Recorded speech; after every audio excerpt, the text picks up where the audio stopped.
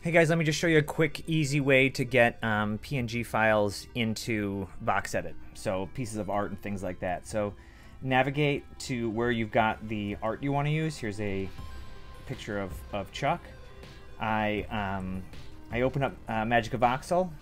I hit this arrow right here so I can actually select the object. I hit delete so the entire frame is empty, and it's really simple. I literally just drag this file into MagicaVoxel and it creates a voxelized version of it.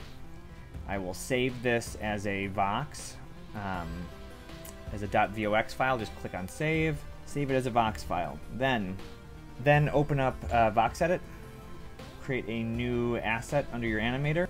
We're going to create a child node. We'll call it anchor. You've always got to have one empty node after the root.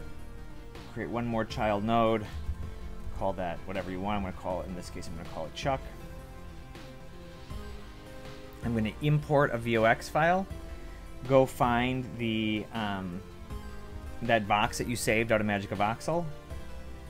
Click on open. You might want to look at it to make sure the colors all look right. I'm going to rotate this a couple times so that it's facing up and facing out. Now it is only 1 pixel thick, but it works really well for wall art.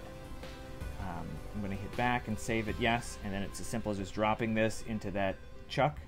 If you want the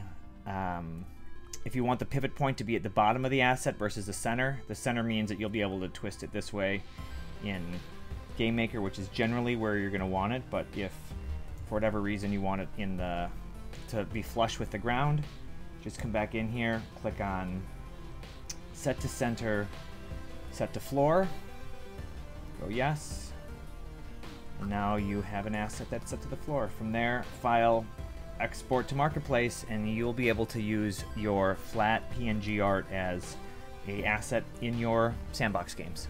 Thanks.